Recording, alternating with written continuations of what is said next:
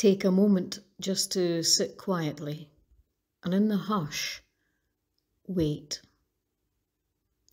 Wait, daring to make room to sense the one who is already with you, the one who has already drawn close. And in the quiet, know the peace that comes from God. Be assured you are held now and always in God's arms. Just know that God cares.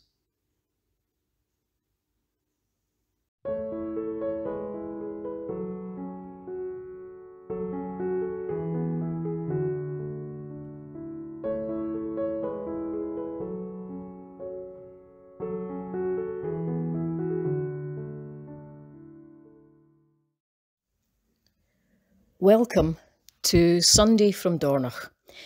We are meeting in person for those who are able to get here, and it is good to gather, even if it is very, very different.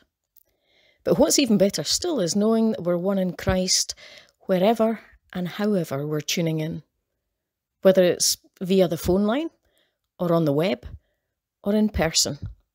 We are family. Lord Jesus, with us in our homes, in church, here in the Highlands or wherever in the world. It's when we stop to sit with you that it dawns on us that you, as Lord of all, notice us, care for us, and love us beyond our imagining. In response, we shiver at the shallowness of the love we offer you. And we realise how weak is our commitment to you. And yet, knowing all that, you continue not only to sit with us, but to stand by us and walk with us and carry us. Help us, we pray, to put our hand in yours, allowing you to lead us in your ways. So may we find the fullness of life that you promise. These things we ask in your name, Lord Jesus. Amen.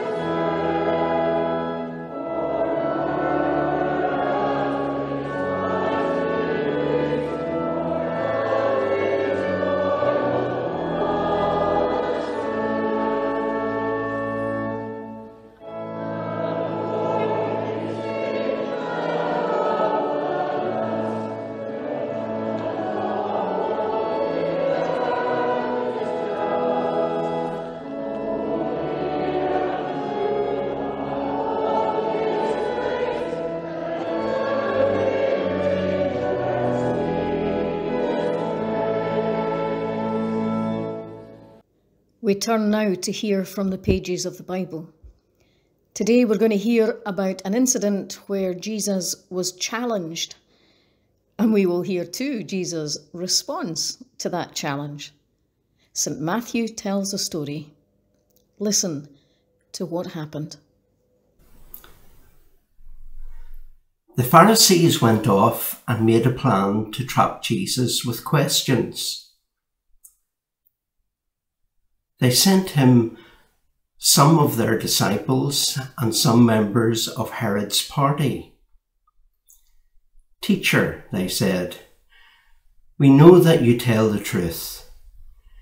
You teach the truth about God's will for people, without worrying about what others think, because you pay no attention to anyone's status. Tell us then, what do you think? Is it against our law to pay taxes to the Roman emperor or not? Jesus, however, was aware of their evil plan, and so he said, "You hypocrites, why are you trying to trap me? Show me the coin for paying the tax." They brought him the coin, and he asked them, "Whose face and name are these?" "The emperor's," they answered. So Jesus said to them, "Well then, pay to the emperor what belongs to the emperor, and pay to God what belongs to God." When they heard this, they were amazed, and they left him and went away.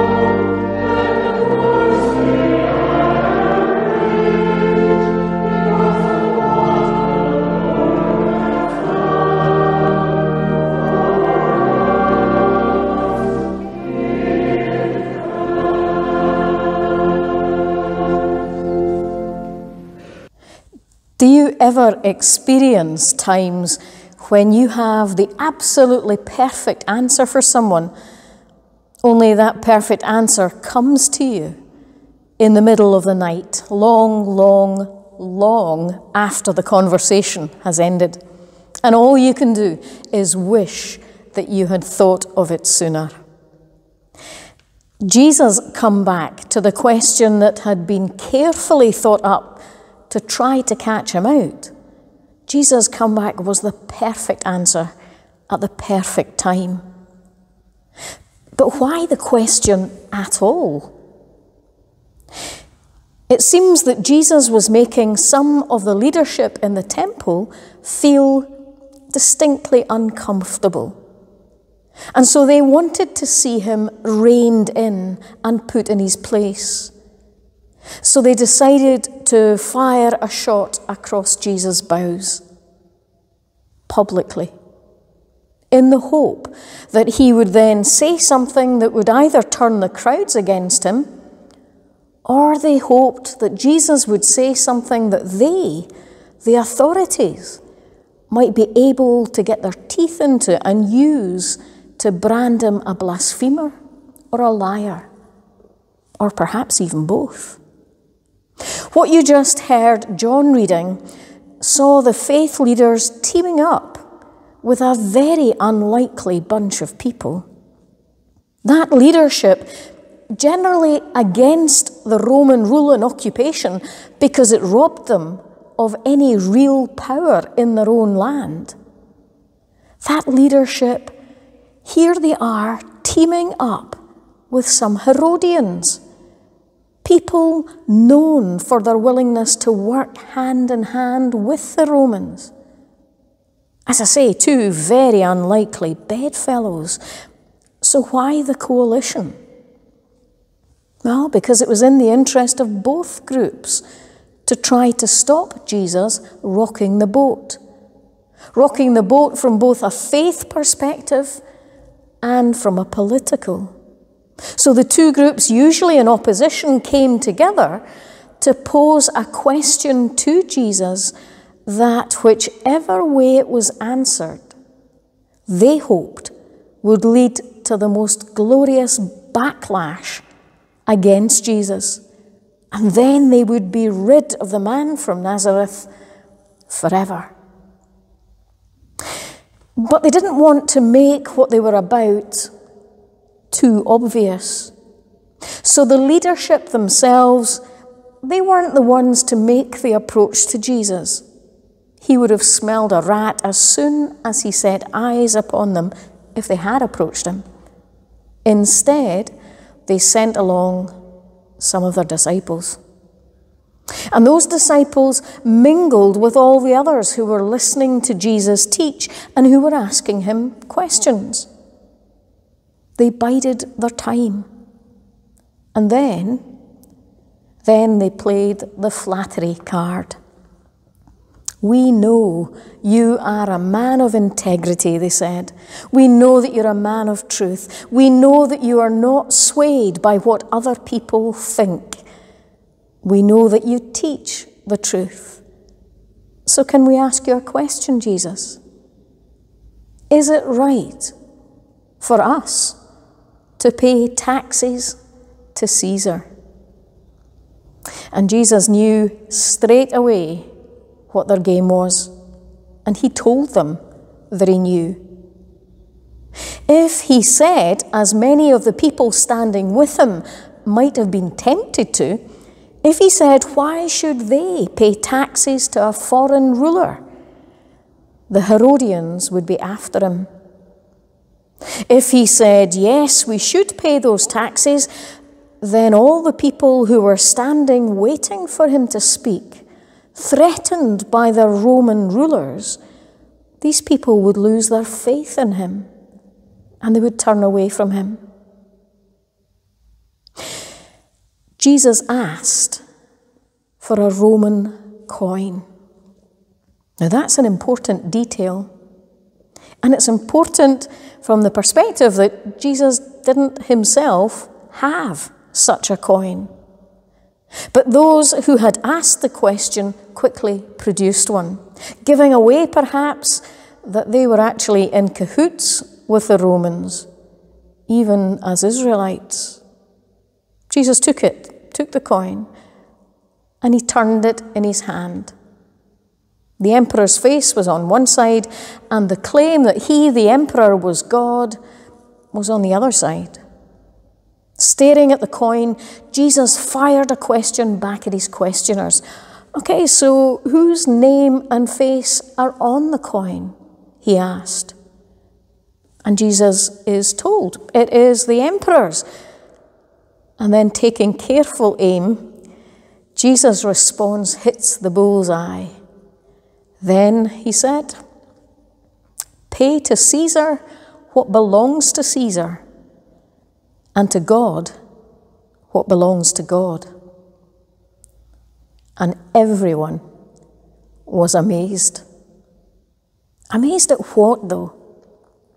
Well, the fact is that Jesus has not just cleverly sidestepped a difficult question, he's actually answered that question and answered it absolutely brilliantly. Those who were doing the asking seemed to suggest that the issue was a simple one, a simple political one, purely about paying or not paying taxes. Jesus, in his response, however, not so gently reminds people that in the midst of the political, there is a bigger moral and theological dilemma. Are earthly powers the only ones we need to be answerable to?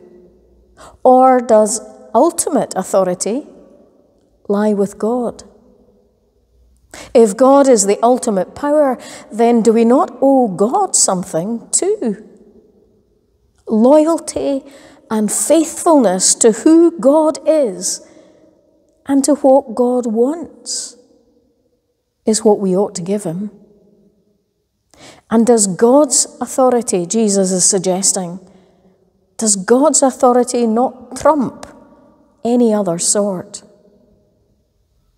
Now, there are those who, when they have read this story, have quickly jumped to the conclusion that what the story is about is showing that Jesus is not interested in political matters, and so neither should we be.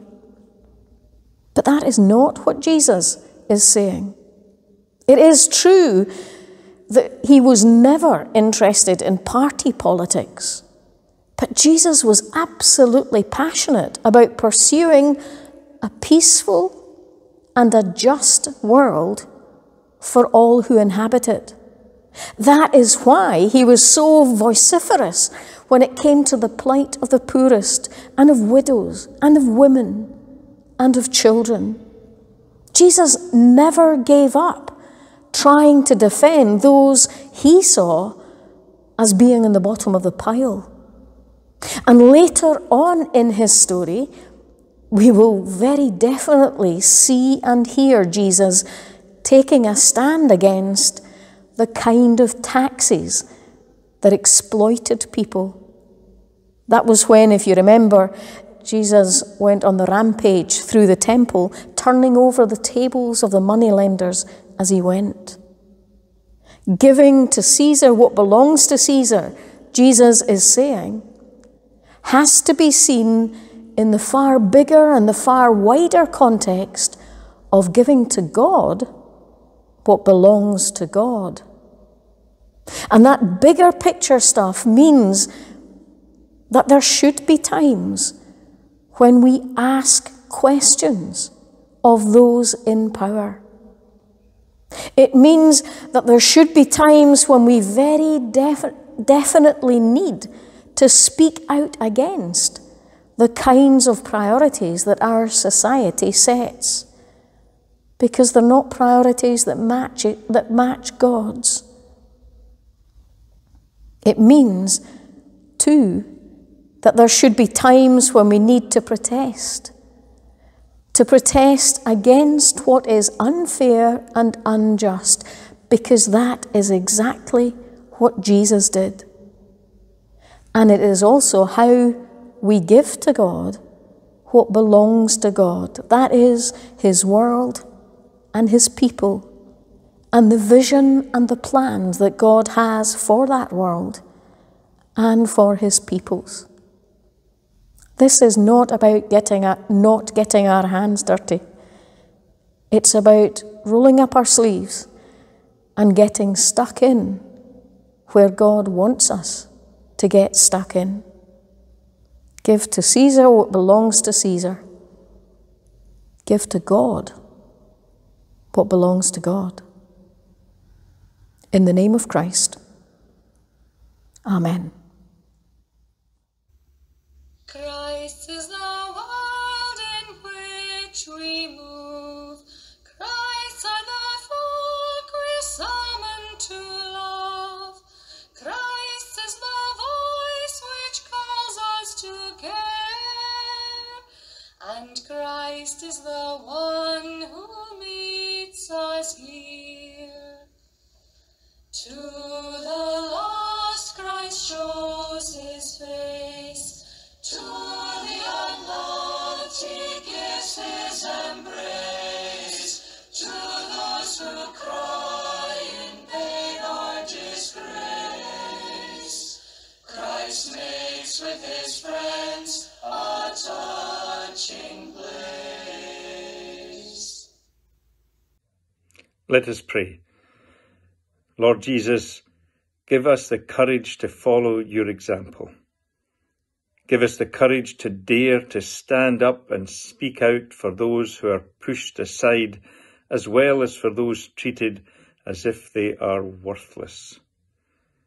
Help us not to be content to see others struggling without being willing to stand with them and by them. We pray especially for those falling into greater debt because of COVID-19. We pray for those awake at night worrying about bills and food and work. Help us to care enough to want to ensure that those in need get the help they need.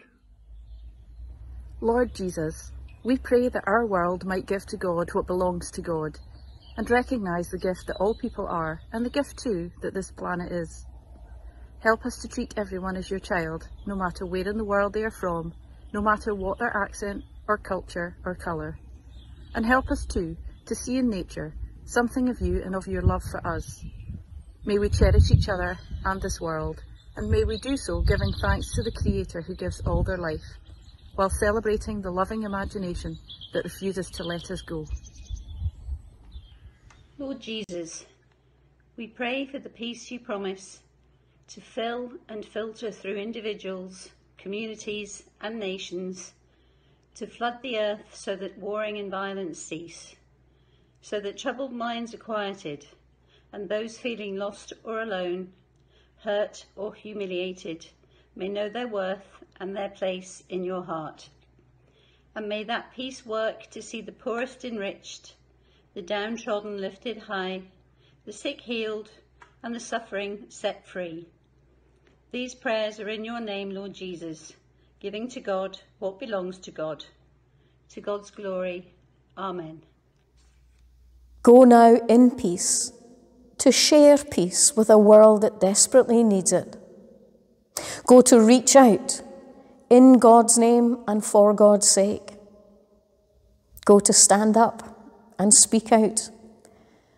Go to stick your head above the parapet and to do so in the name and for the sake of Jesus Christ. And may his blessing, the blessing of God Almighty, Father, Son, and Holy Spirit be with you and be with too all those whom you love this day and forevermore. Amen.